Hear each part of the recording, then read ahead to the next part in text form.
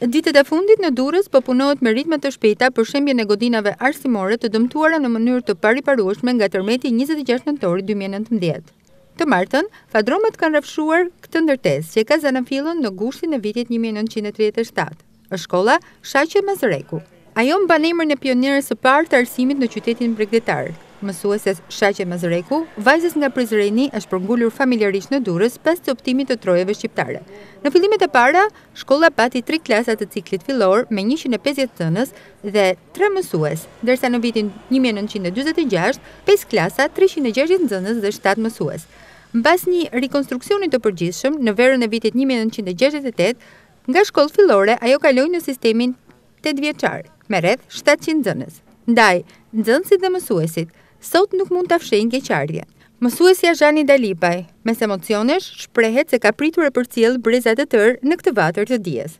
Me thënë të drejtën u mërzitëm shumë, sepse ne kemi punuar për vite të tëra aty, në ato ambiente, që për ne kanë qenë një shtëpi e dytë, shumë të dashura, pasi kemi mësuar breza e breza të tërë, kemi nxjerr breza nxënësish, kemi punuar me një kolektiv të shkëlqyer dhe u mërzitëm shumë me thënë të drejtën. Por e mira e fëmijëve, e mira e gjithë komunitetit është që të ndërtohet një shkollë më e bukur, por ajo do mbetet gjithmonë në mendjen tonë, në ato ambiente ku ne kemi punuar dhe për ata nxënës të mrekullueshëm që ne kemi nxjerr. Këto ambiente edhe vetë fëmijët do na i kujtojnë, edhe vetë fotot që ne kemi, dhe vetë aktivitetet që kemi zhvilluar, dhe vetë një pjesë e jetës tonë që është zhvilluar aty, do të na bëjë që të rikthehemi gjithmonë dhe ta kujtojmë atë pjesë të shkollës, të atyre ambienteve ku ne kemi punuar dhe kemi kontribuar. Kultura dhe vizioni i mësuesve kalon gjurmë jo vetëm në ecurinë, emrin dhe sukseset e saj, por edhe në kujtesën e nxënësve. Me një përvojë 22 vjeçare,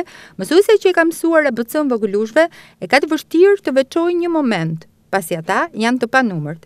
Ka shumë momente të veçanta në shkollë, sidomos festimi i festave të ndryshme, i ditëlindjeve të ndryshme, i bashkimit me kolektivin në ato ambiente, në atë sallën e mësuesve, ku ne kemi ndarë dhe pjesë të jetës tonë, gjithmonë do mbeten në mendjen tonë. Një ndërtesë që nga dita e sotme nuk është më, por çdo ditë e jetuar do të përcillet me dashuri nga kushdo që ishte pjesë e kësaj shkolle, duke ja treguar nipërve dhe mbesave si një histori mbreslënse të shkëputur nga rrugtimi drejt dijes.